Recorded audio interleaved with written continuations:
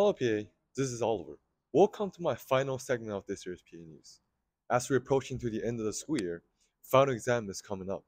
So, in this segment, I'll be talking about some tips that you can prepare for your finals.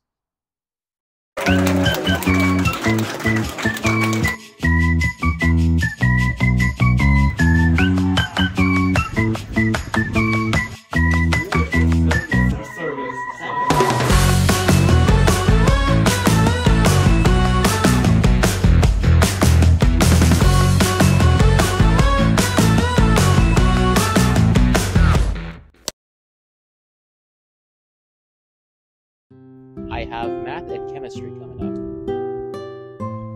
up. I have English exam and health exam today. For test, I believe I don't think it count as final exam. It's actually the AP exam.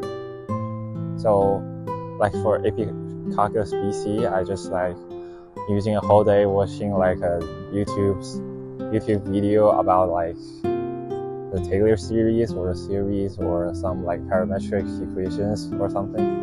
And yeah, that's probably the hardest and the most nervous test that's let me fail. Yeah.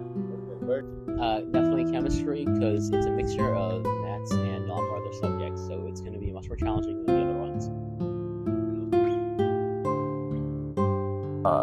So I think for some classes like history or health, their textbook is very important. It's just literally have everything you need on it.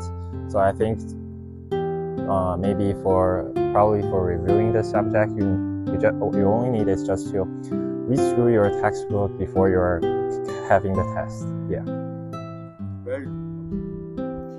Definitely don't join clubs that consume too much time.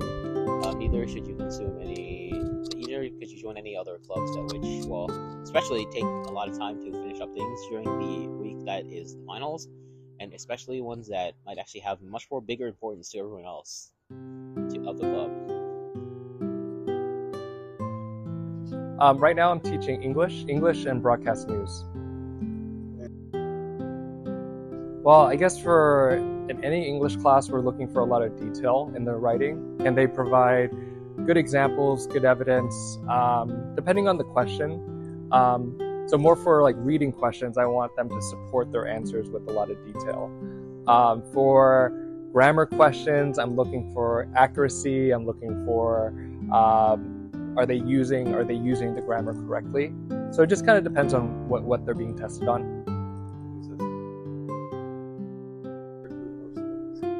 So one thing that's helped me as a student to prepare for final exams is I try to predict what possible questions will be on it.